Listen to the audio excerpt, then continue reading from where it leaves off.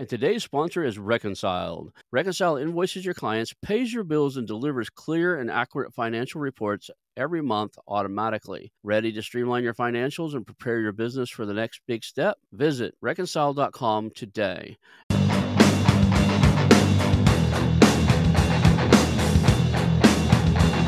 Hello and welcome to the How to Exit podcast, where we introduce you to a world of small to medium business acquisitions and mergers. We interview business owners, industry leaders, authors, mentors, and other influencers with the sole intent to share with you what it looks like to buy or sell a business. Let's get rolling.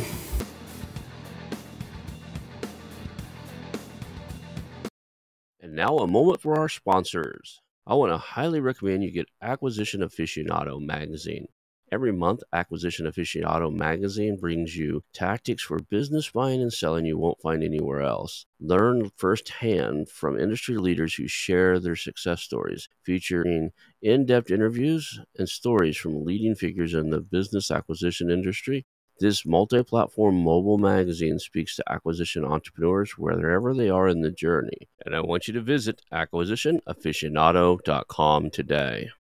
Hello and welcome to the How to Exit podcast. I'm here today with Jason Somerville, and he is the founding partner at GW Partners and has a vast amount of knowledge and experience in this industry. So I'm looking forward to this conversation. Thank you for being on the show today, Jason.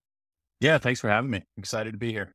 Yeah, and we talked about for a little while getting to know each other before the show. We always do the kind of origin story so people can get a kind of feel for who you are. The whole vibe I want is for people to connect with you and understand the vastness of your experience. So you don't have to go Sure. too long into it, but can you give us the scope? Because you've got a wide range of things you've done in the past. My joke is always, hey, you were born and now you ended up on a show about mergers and acquisitions. Can you fill out the gap in between?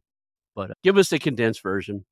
Okay, I'll do that. Yeah, I think the best way to put it is I'm kind of a reformed investment banker back to still being an investment banker, but a little bit different than I started. It's funny.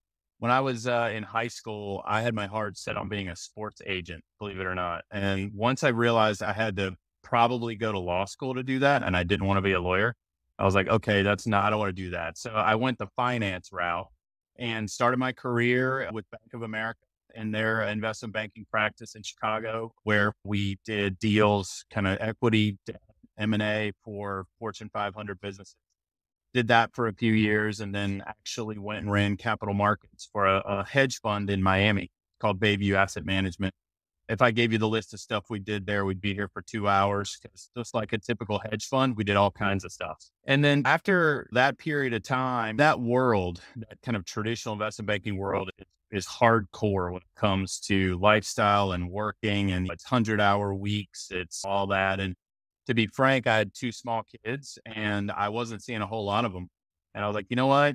I don't think I want to keep going down this road anymore. And so I left, actually did a little bit of a sabbatical, reset, and decided I wanted to be an entrepreneur and kind of went down a few different paths with that. Again, I did stuff in aviation. I'm actually a helicopter pilot. I had a helicopter leasing company. I went down the road of actually home and business accessibility modifications. So we would remodel homes and put in things like handicapped elevators and things like that at businesses to make them accessible. That was an awesome experience. And then also did a lot of consulting and kind of brokering, and even got heavily involved in the gold mine in Panama. So all kinds of fun stuff. It was through one of the exits. It was actually through the exit of the home modification business that I had, that I worked with an intermediary in particular and said, you know what, I feel like this is something I want to do. I want to help founder owners in particular. I want to help the smaller business owner access, hopefully, expertise that I have, from all of my years in training in big finance, big investment bank, and try to really bring that to help people that have spent so much of their lives, often so much of their time, blood, sweat, tears, building a business. And ultimately, in my view, I felt like they deserve the best possible outcome that they can get. That's where we started with GW Partners. And we started out as a generalist kind of firm. We helped a lot of different businesses across a lot of different industries, but then started fairly soon focusing heavily in consumer, especially with a kind of an e-commerce slant. We were working with a lot of founders. This was kind of the pre-aggregator days that everybody knows, pre-pandemic. working with brand owners primarily in the consumer and e-commerce space and helping them grow and sell their companies. And we've been doing that now for 6 years. And also last year, became a joint venture partner in an accelerator growth fund called South Call. Same industry. We're taking minority investment interest positions and helping brands grow to ultimately exit. So yeah, that's the short version. Awesome, awesome. So a wide breadth of knowledge in this space. And there's a lot of investment in bankers and a lot of brokers and stuff who have never had operator experience. And I know a lot of CEOs, previous business owners don't even like to be called operators, but that's just that's the nomenclature we use for somebody who was in the weeds of things and operating a business. So some people call themselves CEO or owner or partner or founder or whatever, but they kind of encompass it all of that operator status. You were operating the day-to-day operations of the business. Many of the people never had that, never cut their teeth on that part of the business. And there's something to be said by having been in the weeds and in the muck and wading through the swamp of business life that gives you an insight to what these customers are dealing with and what these customers need that a lot of people in the industry just don't have. And then let's talk. I mean, what are some of the craziest things? I know you've did so many different things. What are some of the craziest type of deals you've done? Like, we'll get into the like really odd, crazy businesses that you never knew existed. That's my favorite thing. Is like I always tell people, like had a guy in here that bought a manufacturing plant. I was like, "What do you make?" And they go, "Shrimp sorting machines." I was like, "I didn't even know those existed." Well, yeah, I mean, it's interesting. I feel like we're working with new product types all the time. I mean, I kind of going all the way back in my early days, Mhm. I can definitely say now we worked on the Enron deals back in the day. So before that company got crazy, I did deals with DreamWorks, the big movie company. Oh, Did a that's bunch cool. of stuff with them.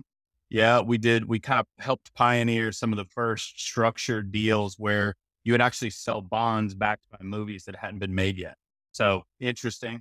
Yeah. And then in kind of this world, we've sold every kind of, I think, business from we sold a Victorian nightgown business, which was interesting, based in the UK. Actually sold it to a really big strategic acquirer. We've sold businesses in cannabis, which is always interesting, and household goods. And we sold a business in vinyl record protection. I mean, all the fun stuff. We were doing a marketing where we were buying a marketing roll up. We were buying marketing agencies, and one of them pulled aside. It's like we own a second company, right? And 2 or 3 of them did it. Most of them because they had the second company that would market cannabis shops, and they didn't put it on their main brand. They didn't want their main. I don't know what those names are, but whatever Sure. it was, they didn't want them to like know that that was one of the brands they created and did. That said, this one was like we do like some of our biggest income is from adult stuff. And I'm like, Hmm. "Adult stuff?" And they're like, "Yeah, like Pornhub." And I was like, "Ah, okay." So, the problem is we were acquiring 20 something other agencies. Now we have to either tell everybody or make the decision that we're just not going down that path. And the rest of the executives made the decision like, yeah, they don't fit in with the picture of everything else. Try to explain to 20 something other we had 20 something LOIs in the process, either already signed and already in due diligence. We were active, very crazily active. And Hmm. to try to convince everybody that, yeah, these guys should be part of this was something we just didn't wanna go down that path. Yeah, it's a narrow audience for sure. Yeah. And anymore, it's like you see what happened to Bud Light when they went against their customer base. You just don't know. It's a fickle market. So Yep. people might adopt it and be okay with it, not care, and then people might also rebel against the whole thing and not touch it with a 10-foot pole. It could be a poison pill. So let's circle back around to what are the lessons learned that you learned from all this? Is there things that are universal from the big guys all the way down to this mid-tier level now and some of the smaller companies you've helped? Or Yeah. there's so what's the universal, like, no matter what business you're in, X, Y, and Z needs to be in place? Yeah, I would say there's a few things that, we were talking earlier, obviously before the show about how, well, we'll call them businesses, but also M&A markets. And so they tend to be kind of tiered. They have these groupings. And so looking at it just from the standpoint of any sort of acquisition, whether it be a large public company or a small private one, we'll call it the story and the future and the risk profile around that business are the things that ultimately drive any deal, right? I mean, look, in its most simple form, an acquirer has to see the vision. And whether you're an owner trying to sell or you're an intermediary trying to help that owner sell, one of your biggest responsibilities is to try to paint that picture for the acquirer. And believe it or not, this is one thing that I found quite interesting is Buyers oftentimes, I'm going to say the word, they're lazy, but I don't mean it in the traditional sense. What I mean is that they often need you to paint that picture for them.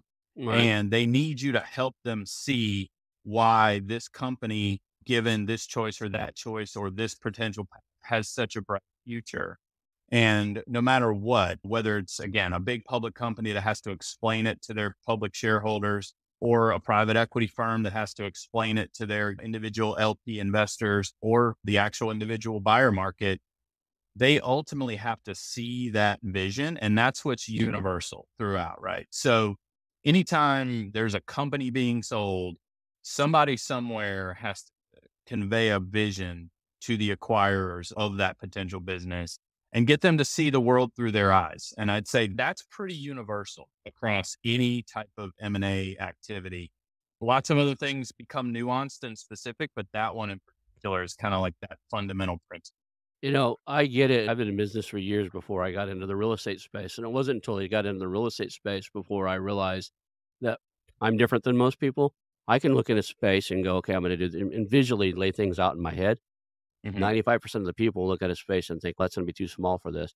There's a reason why homes are staged, right? The people Hmm. put fake furniture and do stuff in it is because most of us, most people on the planet, they see what they see, and they just don't have any way or any method in their own mind to take something and look at what the future potential of something is. That's not a normal behavior. And I always thought it was because I do it.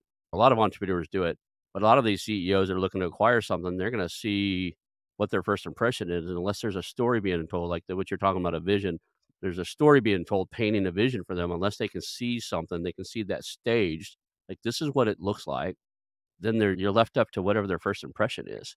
And Yeah. And a lot of people, I think they have the erroneous, I think, impression that M&A is just always about the financials. It's always about the numbers, which that's a huge, huge part of it. But I'd say more than about the numbers, it's about the vision. It's about conveying a message and a view to the audience so that they're seeing clearly what you want them to see. yeah. And that even goes for the smaller deals because these small deals are built on relationships, the rapport between you and the seller. And did you paint a vision that you're a safe pair of hands for them? You- 100%. And you mentioned that's another one that you just mentioned too, which is I'd say deals get done between people. They don't get done between, so far, AI is not doing, ChatGPT and Bard aren't doing deals with each other yet. Now we might get there, but it's deals are even at, again, the largest level. When I started my career at Bank of America, and for the older people, the audience here, they might remember a guy named Hugh McCall, who was the CEO of, the thing is, he would make deals all the time, like sitting next to a pool or at a bar, or it's all about just that rapport that you would build with another CEO. It's, hey, it would make a lot of sense. I think we should acquire you guys. And then getting through anyone who's been through a deal process understands that the people involved are ultimately going to determine if that's a successful process or not. And so building rapport and knowing how to communicate, and hopefully everyone's treating everyone with respect and they're being ethical, and because those are the things that are needed for transactions to ultimately be successful. So that's another universal one, I would say. I don't remember how many times I've had to tell small business owners that your attorney's going to kill this deal, whether it's with me or anybody else. He doesn't have personal skills, or a lot of times they bring in their family attorney to do something like they don't know M&A at all. Even if I'm leaving, like even if I know it's not a fit for me, I'll just tell. I'm pretty bold and straightforward to people.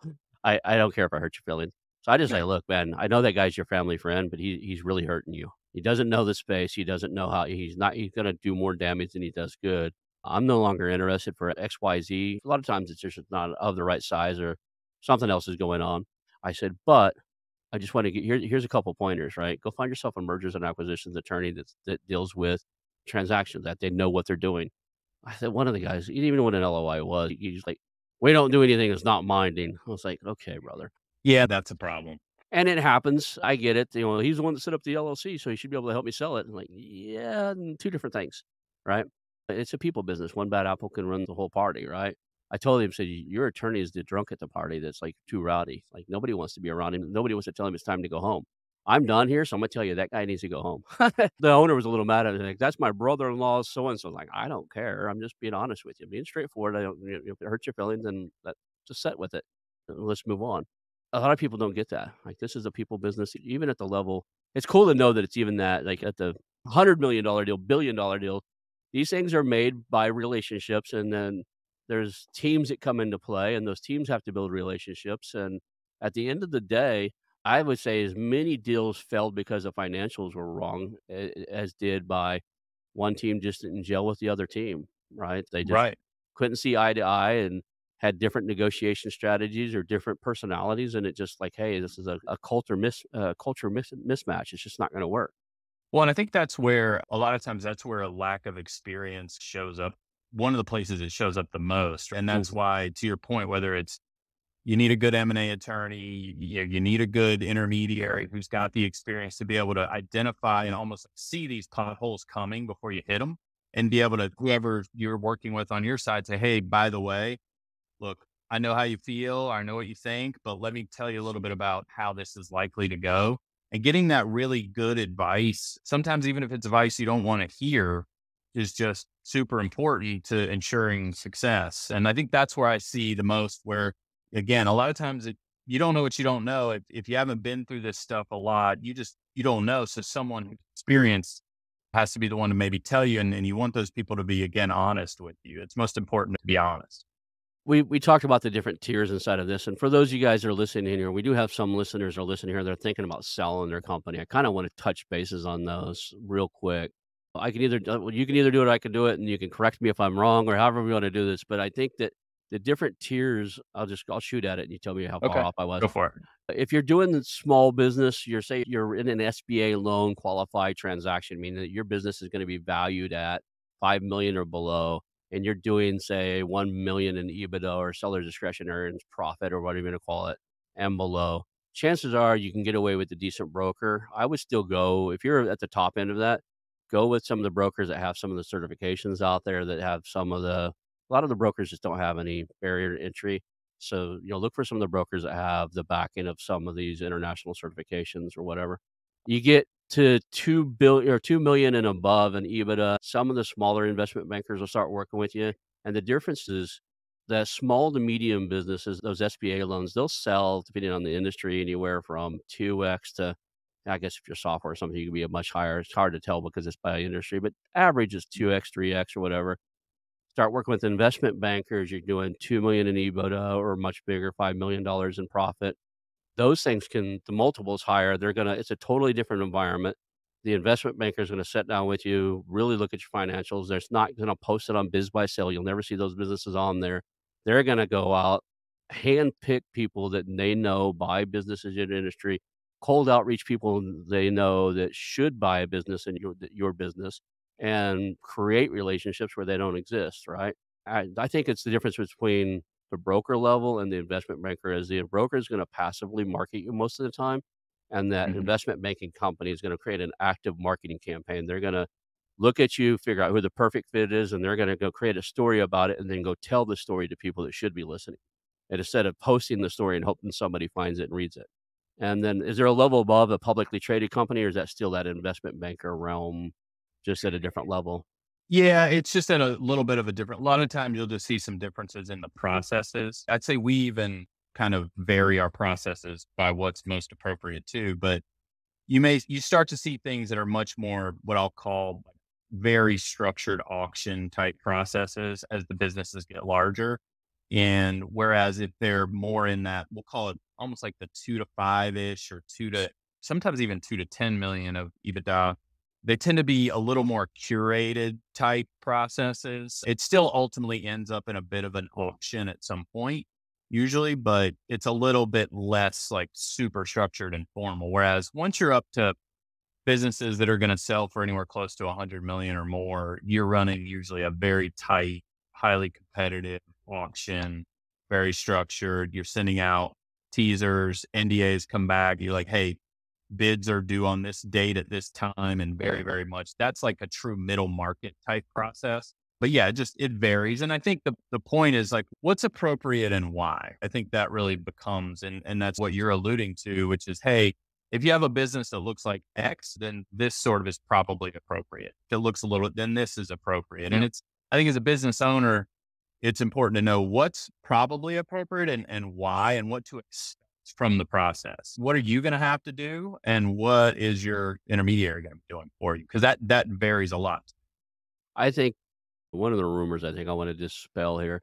I think a lot of these businesses are doing $2, 3, $4 million of profitable EBITDA and stuff. They think they still need to be in the broker realm. They don't realize investment bankers dip down into that range, and they really should probably look around for an investment banker. I just think it's more of an active approach. You have more of a team looking at it. It's more of an auction environment where you're going to get multiple bids, multiple qualified bids. My goal is to grow whatever I buy and to make it attractive to an investment banker like yourself and other people so that I can get that. And historically, from everything I've ever seen, investment bankers tend to always play in a realm where they get higher multiples than brokers do. That's just mainly because you're bigger and more attractive to strategic acquirers, right? Mhm. But also because it's well prepped. I think you guys do a really good job of making sure that everything's in line for those acquirers. Yeah, and I think there's a few things you hit on a couple of them there as far as why those businesses tend to be valued at higher multiples. I think that's correct. I mean, first of all, and in general, we have a buyer class that's got deeper pockets, that's looking at a lot of opportunities. They're really good at assessing risk. I think they're very confident in their ability to assess risk. And so that gives them the confidence to bid higher because, like, you know what? We feel really good about what we can do with this business. And we've done a lot of hard work and a lot of detailed work around it. So if, in a competitive situation where you've got multiple people in that boat, having done that work and feeling really confident about their ability to assess the risk and opportunity, it ultimately results in higher valuations. Because as you, I'm sure know, the more uncertain you are about the risk, the more conservative you're going to be in terms of value. Literally anything. I mean, any asset, including a business. So there's a lot of stuff going on right now about the market space, the uncertainty in the market and stuff. How true is that right now? Is the market still good and businesses still move? Are we truly in a recession, depression, or whatever you call it? Or are things still actively changing hands? Yeah, it's going to be sector specific, but not to go down too long of a rabbit trail. But the last year, a year and a half has been a slower, call it M&A world, right? And that's been driven by uncertainty in the macro picture. Obviously, interest rates, not only interest rates going up, but also the tightening of credit. The ability for people and companies to borrow has gotten just a lot lower. And this kind of, is this recession? Is it coming? Is it not coming? What's the Fed going to do?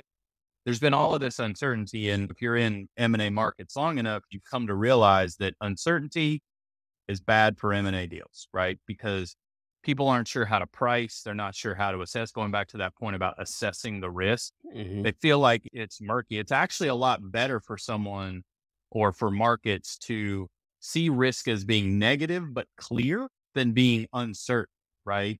At Yeah. least negative and clear, I can price for that. I can structure for that. But if I'm unclear, like I don't know what to do. So there's been a lot of that going on. And so it's caused a lot of people to hold on to the wallet and say, you know what? I'm just going to wait to do deals until the picture is a little clearer. Now, there's always some activity, even in slow markets. There's always deals, good deals or deals that say have to happen, tend to happen, even in we'll call it a slower market. And that's what's been happening. What you've seen is everywhere from small deals to big deals. Those are the two types of deals that have continued, either where someone, again, a company is in trouble, they really need to sell, or a person is in trouble, they really need to sell, or the fit is just so perfect that a deal just makes sense, right? And now, what's cool about anybody who's looking at maybe selling the company is we're starting to see the clouds open up a little bit. The clarity is coming. And like one of the gauges we always use is we get a lot of inbound inquiry from a lot of different potential acquirers, especially private equity, but also a lot of strategics too, saying, hey guys, you know what? Make sure we're seeing your deals. Right? We want to make sure. So all of a sudden, I'd say in the last, for a few months, let's say 5, 6 months, there wasn't a whole lot of that going on. In the last month or two, that's picked way back up. That's And good. so you're seeing people start to feel like the environment's getting less certain. And so what you should see is eventually that deal activity will follow. Valuations will start to appreciate again because they're down to be like from the peak of like 21 was kind of a valuation peak for a lot of businesses. it's probably 35, 40%, even though you see the S&P 500 isn't like, but below that valuations are probably down 30, 35% from that peak right now. But it's starting to feel like we're kind of turning back up a little bit. And so I feel like over the next 12 months, you're going to start to see things pick up a little bit. You're seeing, and we're doing a lot more, I'd say, pre-market prep for deals. And it's kind of, you can feel it in the vibrations, and you're seeing it in the data. So. And today's sponsor is Reconciled. Are you an entrepreneur or business owner thinking about your exit strategy? Or maybe you've just landed a business through acquisition and the books just aren't the way you need them to be. Let me tell you about Reconciled, your dedicated partner for industry-leading virtual bookkeeping and accounting services. Reconciled pairs you with skilled professionals who empower you to grow your business and prepare it for success, whether that's your exit or taking that new acquisition to top performance. Imagine having high-level financial management without expanding your team. From bookkeeping to CFO services, tax advisory, and even fully outsourced accounting, Reconciled has got you covered. They help you make the best business decisions, keeping your end goal in mind. And the best part? Reconciled understands acquisitions, as they have acquired 3 accounting firms in the past 3 years, and their founder, Michael Lee, mentors others in searching for acquisition, raising capital, or trying to aggressively scale. Reconcile invoices your clients, pays your bills, and delivers clear and accurate financial reports every month automatically. Ready to streamline your financials and prepare your business for the next big step? Visit reconcile.com today and let them get your books in order. Reconciled, making bookkeeping a breeze. That's reconciled.com. So 30 to 40%, is that because of the industry sector you guys are in, e-commerce and commerce and stuff, or is that pretty much industry wide, you It's think? it's pretty much across all industries. There's a couple of exceptions. I seen We've SaaS seen, take a hit, right? I seen SaaS take yep, a huge hit. And then the e-commerce, like we're going to talk about here in a little bit, I think the Amazon aggregators and stuff, those Amazon stores being sold took a huge hit. They were getting crazy value. 2 years ago, I know people are trying to sell theirs for this huge valuations. Like, where are you getting that number? Oh, that's what the market's paying. I was like, sell it yeah. now, sell it yesterday. Oh, What are you waiting we for? we sold some Amazon centric businesses for over 10 multiple. I Like, would say, yeah, yeah, 10, 12, 15. I've had people, yeah, somebody offered me 15x for my Amazon stores. Like, what are you waiting on? What are you talking to yeah. me? Sign the damn paper, right? Like, It was a double whammy. I know we're going to talk about it later. You had the pandemic, which in and of itself just drove so much more activity online. But mhm, then you also had a bunch of capital raised specifically for those types of business. So you had kind of the double whammy, which drove valuations way yeah. high, and they've come way down. But no, the valuations in general across the board on especially private deals across all sectors, 30, 35 is about average from the peak. Interesting. I've seen a lot of activity, maybe just because of the level I'm playing at inside of the show and stuff, the people I interview, but in what I call safe industries or passion industries, pet supplies, veterinarian services, things that like almost you're going to take care of your pet, whether the economy is good or bad. You're going to Yep. that type of stuff. I think there's a few other passion industries that I think survive almost any economy. If you think about like where I'm from, the redneck neighborhood, bass lures and bass gear and bass stuff. Economy is good or bad. If somebody comes up with a new bass lure that catches fish, you're going to buy it. Golf, there's passion industries. There's certain things around golf, I think, that probably falls in that realm that are irrational. But I don't see anybody moving in those realms as much as I do like a lot of stuff in pet services and pet thing, private healthcare type of stuff. I see people Mhm. sticking with that because you're going to take care of your own self. And that's everything from a lot of these newer type of telemedicine and that type of like different types of medical. I see people moving in that space a lot. And that happens a lot during uncertain times because those industries are fairly stable, whether the economy is good or bad, right? That's right. Yeah, you get ones that are more resistant, right? And I think there's also a distinction between what I'll call almost like a like there's markets driven trends and then there's economy driven trends. And I think so far what we've seen is even though there's been a lot of recession talk, the data says we're not there. The data says the consumer is actually still okay, even though, of course, inflation, big topic and very real. It's kind of the silent killer, right, to your wallet is inflation. So I think a lot of it's much more, I would say, a markets driven type of mode that we've had over the last year or so. And another one to your list that we've seen hold up really well is beauty. Beauty holds up pretty well, regardless of economic conditions too. And we've seen actually that's been one of the more robust deal activity sectors. We've got a few beauty clients. We love beauty clients for sure. Well, it's almost too like it's almost in a way it's weird. It's both cyclical and counter cyclical almost at the same time because when people are feeling the pinch in the wallet, they're looking for those little splurges, like the little ones that make me feel good. Like I don't have the money maybe for the big, but and those things that just make you feel good about yourself like Yeah. that, those have to stay on the menu. So let's talk about that consumer project and products and e-commerce space and stuff. Where do you see that going? I know that there's a big problem right now with the Amazon aggregators. We can integrate that into this conversation.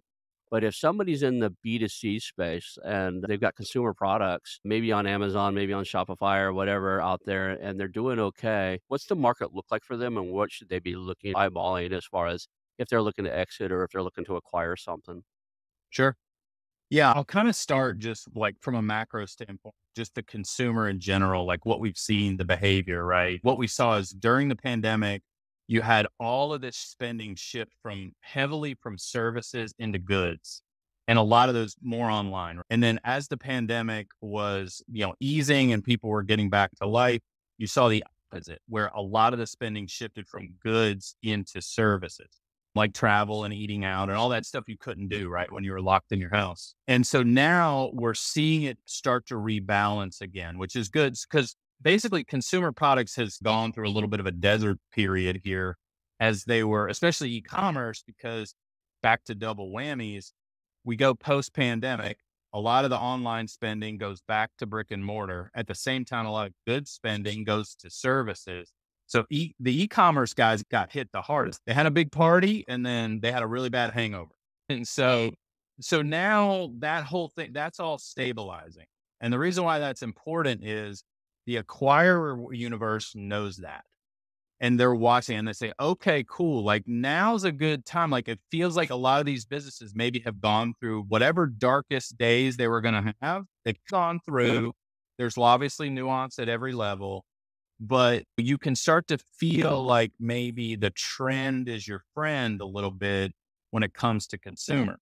So that's one thing. And granted, there's that still that little bit of the looming. Is there a recession? Not a recession. That's still a little bit out there. But I think that it was this big experiment, right? Like this that hasn't really ever happened in human history because what happened in the last pandemic, the world was a very different place. So there was all of this learning that just happened over the last 3 years, especially if we're going to focus it on e-commerce and consumer products. I was like, all right, what has this told us about how consumers behave? How do they buy stuff? How do they buy stuff online? What do they care about? What are the things that are going to make a business successful? Knowing what you know now, right? And specifically around the Amazon kind of experiment, let's call it, that evolution was super interesting because we were around before a bunch of capital got raised specifically in these kind of aggregator vehicles. And we knew what so the market for those businesses was a lot thinner then. Valuations were lower, but also to put it bluntly, there were a lot of people in consumer. When I say people like private equity and other like big buyers who looked at those Amazon businesses as not even real businesses. They would say that all the time. That's not a real business. I've got Jeff Bezos risk. He wakes up on the wrong side of the bed. My business is screwed. So it was fighting its way through that perception. Then all of a sudden you had aggregators. They started pre-pandemic. And then with the pandemic, it just exploded. And there was a theory there that if you bought a brand that was doing a lot of business on Amazon on the marketplace, as long as it had a lot of reviews and good reviews, that was the thing that was going to protect your market share. That was pretty much what it boiled down to, right? Now, of course, other things mattered, the actual margins, there were other things, but like the theory really boiled down to if we can we'll take a bunch of small things, we're going to buy them for a good price, we're going to pool them together, and that's going to make this bigger thing worth multiples of the smaller things. So 1 + 1 = 3. And in the meantime, we're going to put all these quote unquote smart people in charge of these brands, and they're going to really run them much better than the founders. Right. That was the theory. Well, the theory didn't work out.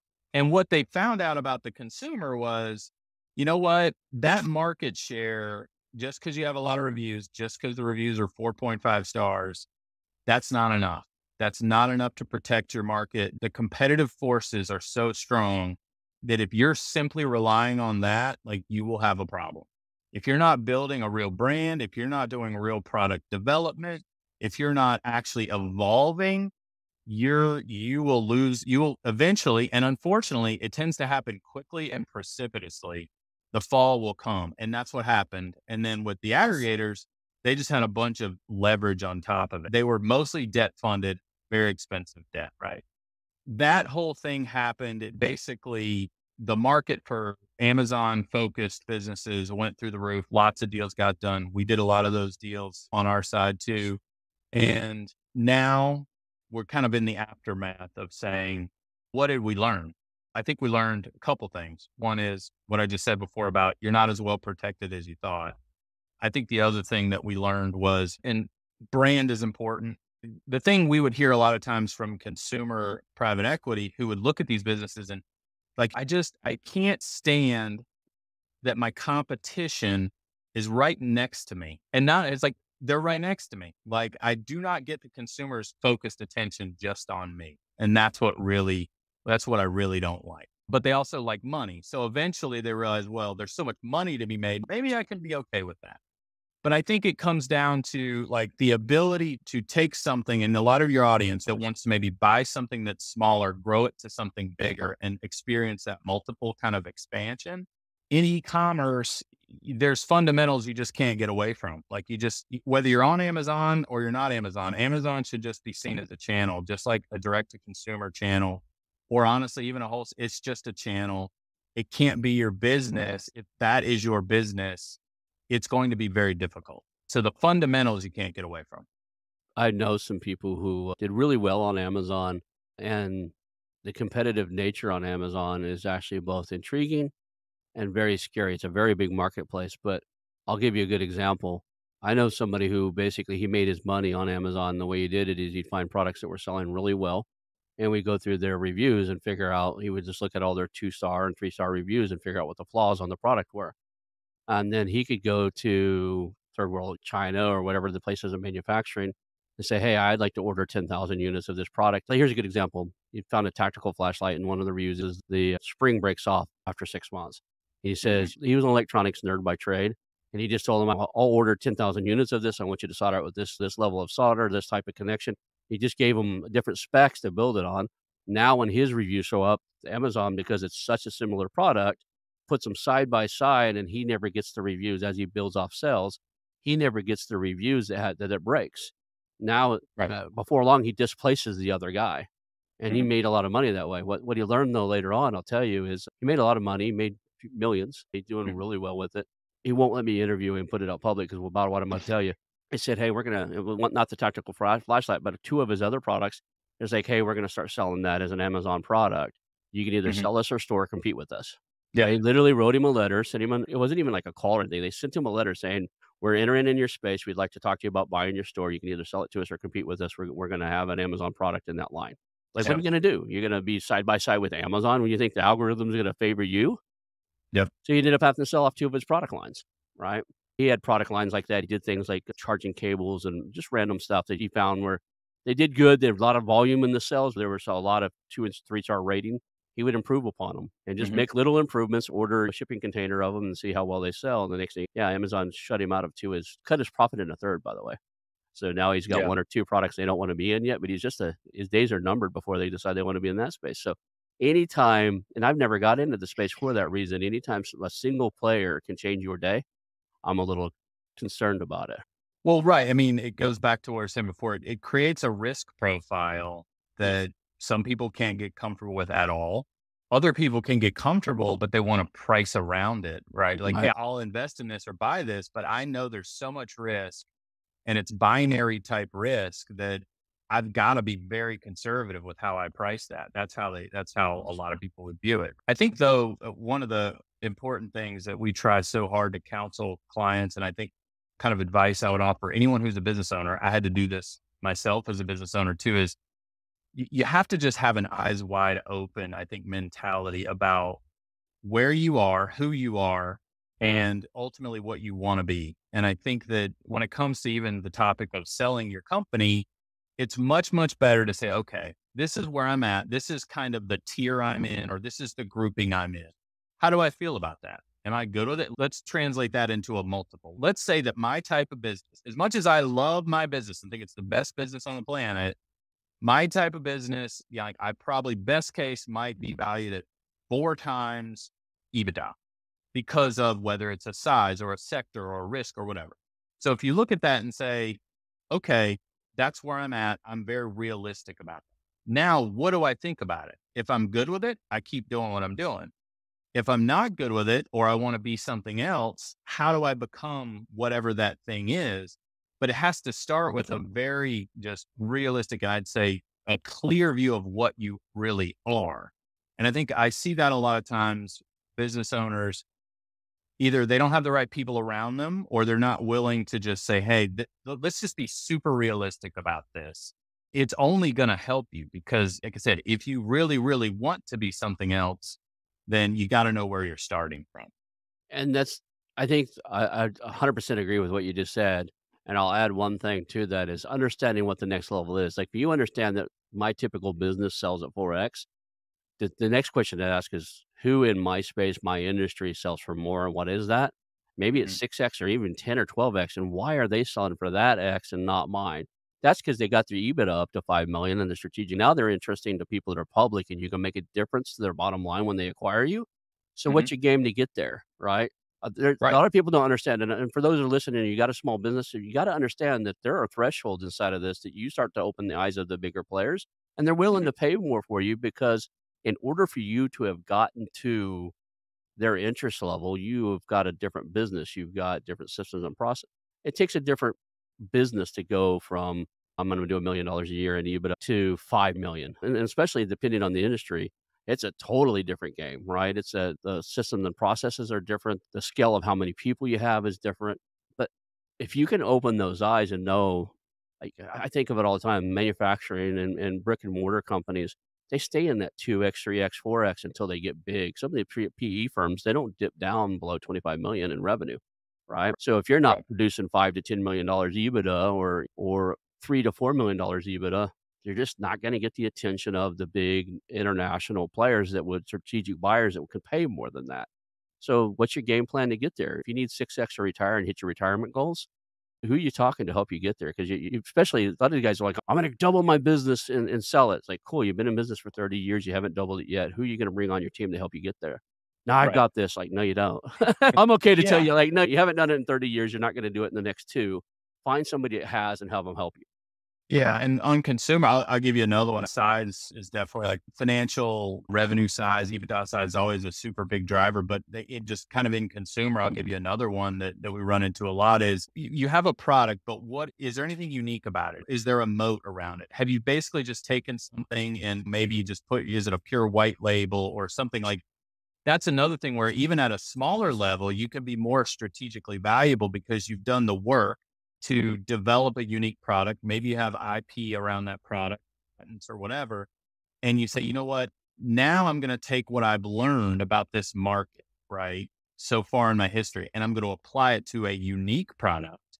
And then when an acquirer comes along and they say, hey, oh, wow, you have a real unique product here that with my resources, I can skyrocket. And then they're salivating to get their hands on it, even though you're not that big because they know what they can do with it and they know there's protection there.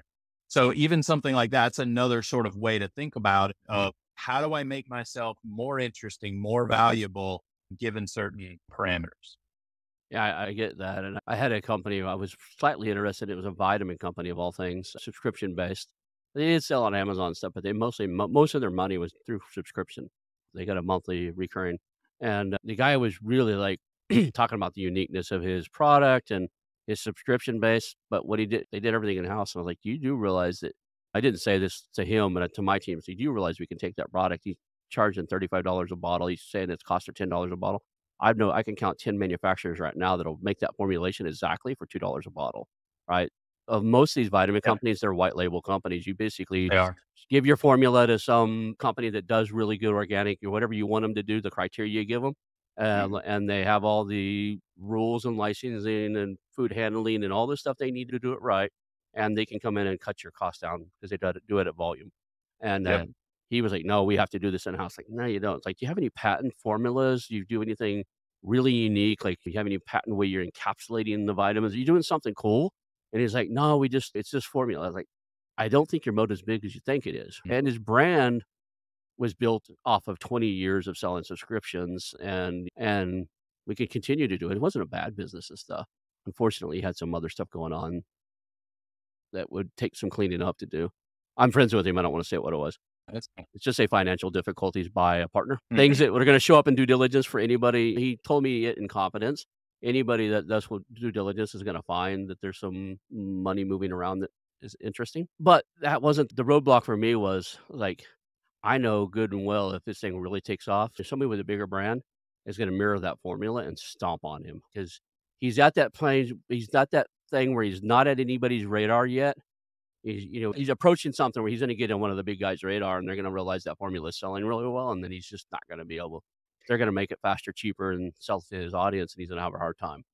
Yeah, and that's a lot of, that point about kind of really trying to know where you are, like know what your position is in the market. I think as a business owner, it's hard if you don't have a lot of M&A experience and stuff. Like, it's a lot of people, there are things that they don't think of just because they just don't know to think of them. And with that mindset, that exit mindset, it was like, oh, even if you're not exiting, you don't know when you're at. You just know at some point my goal, which I would argue some people, if you own a company, that should always be the goal. You don't know when, but Yeah. but that should always be the goal at some point. Granted, I'm a little biased. Just knowing exactly where you are and where you want to be, and checking in on that consistently. It goes to me well beyond at least once a year getting a valuation. Like, this is well beyond. It's really understanding that market position, and especially as it relates to where an acquirer might come from and what they might pay.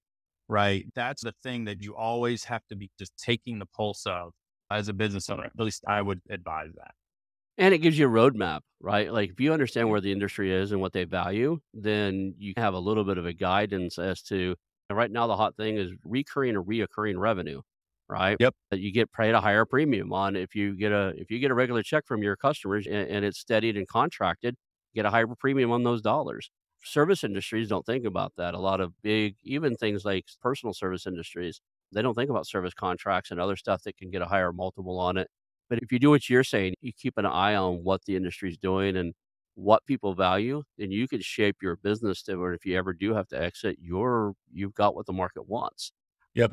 Yep. And Well said. I would say it's that if you don't know, because you're making decisions every day about where to spend your time and money in terms of right, your business. So it's good to be saying, I'm spending my time and my money on the things that are going to matter ultimately what comes to a sale. Again, along the way, there can be some other shorter term motivations, but if you don't know that the time and investment in that particular thing will be worth it, you mm, probably won't do it. Right. So even that, as you probably know, if it's a product or a service business, you're trying to invest in recurring revenue, whether it's contracts or how to get my customers to repeat purchase more. That takes time and energy investment to make that stuff happen, but the return is there. So it's yeah. much better to spend it there than somewhere else where no one's going to I've got one little business I still own. It's in Oklahoma that if I get recurring business, I don't think it's good. pay. Oh, I yeah. own a I own a pest control company. If they call me back, I didn't do something right. I'd say that things come back. Like, we get the same customers over and over every fall, because ants just come back. And we're not allowed to put Sure. anything in the ground strong enough to last more than a 12-month cycle. So in the fall in Oklahoma, and sometimes in the spring, we need to go back and hit it again, and they call us back. But, usually, if you're pest control clients, unless it's a rental, like, we've got a bunch of Airbnbs that we do a quarterly check on for bed bugs because people bring them in. We're running out of time here. Let's make sure everybody knows, Yeah. what is the target client for you? What are you looking for? What is the EBITDA size? Kind of what industries you're looking for? So if somebody's listening Yeah. and they have a business that fits your criteria, they can, reach out to you and get some help. Yeah, I mean, most of our clients are consumer products businesses. Some are e-commerce first, others are not. But just I'd say consumer. Usually our EBITDA is going to be kind of 2 to 10. I'd say from a revenue standpoint is usually more appropriate. We're usually kind of 5 to 30 Mm, in the revenue range. And the way we engage with our clients, more often than not, our clients are engaging with us, I'd say early in their journey, and we're helping them essentially grow into their goals and then ultimately taking them to market through a very kind of traditional sell side M&A process that's going to feel like what we talked about before, that curated and or kind of full auction style process. As far as sectors, we're super active in health and beauty. We're super active in juvenile, anything for the home. I won't say we specialize in any particular one, but those are the areas we do a lot of stuff in, is in those worlds. And how do you want them to reach out to you? Yeah, you can just email me. I mean, we'll have that up, or just go to gw.partners. So we're not a .com, we're a .partners. So you can find us there, and there's actually a form there they can fill out, a contact form, and we'll have an intro discussion and learn more about you and your goals and see if there might be a fit to work together. And if anybody wants to learn from you or see other content and stuff, are you active anywhere on the social media spectrum, like LinkedIn or Twitter or anything like that? LinkedIn, yep, for sure. We're on there. We don't tweet or anything. So LinkedIn's the spot. All right. Well, we'll call that a show, man. Thank you for being here today. We really, Yeah. really learned a lot, and I appreciate your time. Thank you very much. Loved it. Appreciate it. I want to announce our new channel partners, the ITX Marketplace. Since 1998, ITX has created $5 billion in value by selling more than 225 IT businesses in 20 countries. ITX works exclusively with IT-enabled businesses generating between $5 million and $30 million who are ready to be sold, and M&A decision makers who are ready to buy. For over 25 years, ITX has developed industry knowledge that helps determine whether a seller is a good fit for their buyers before making the match. ITX Mergers and Acquisition Marketplace we have partnered with has a proprietary database of 50,000 plus global buyers seeking IT service firms, managed service providers, Microsoft service providers, software as a service platforms, and channel partners with Microsoft, Oracle, ServiceNow, and the Salesforce space. If you have an IT-enabled business you're ready to sell, I want you to visit the itexchangenet.com/marketplace. How to exit. That link will be in the show notes. Visit them now.